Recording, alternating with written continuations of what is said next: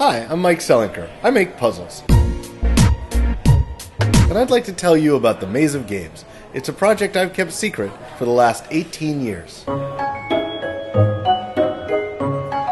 Maze of Games is an interactive puzzle novel. Half puzzles, half fiction. It's based on a puzzle event at the Origins Game Fair in 1995. I didn't tell anybody what happened to those puzzles. Not until today. It's the story of two children, Colleen and Sam, in 1897 England. Colleen meets a skeletal figure called the Gatekeeper, who plunges them into dangerous puzzle-filled mazes. They and you have to solve those puzzles or be trapped forever. Each two-page spread has a story installment on the left page and a puzzle on the right. If that's all there was to it, you could solve it just like any other book. But you can't, because the pages are in the wrong order.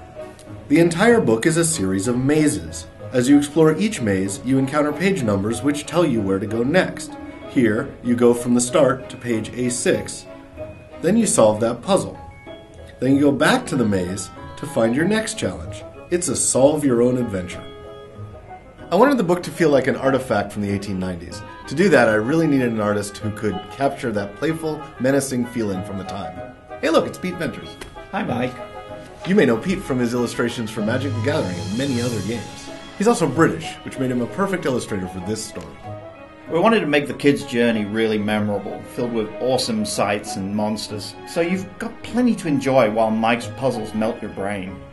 And we're going to be true to the period, balancing the fantastical with believable Victoriana. And we need your help to get there. If you back this project, we've got a lot of great rewards.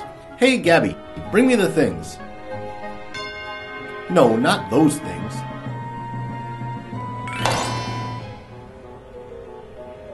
You can get the book and prints of the art, and this very cool personalized cryptex. Mine opens to the word sesame, and contains this key.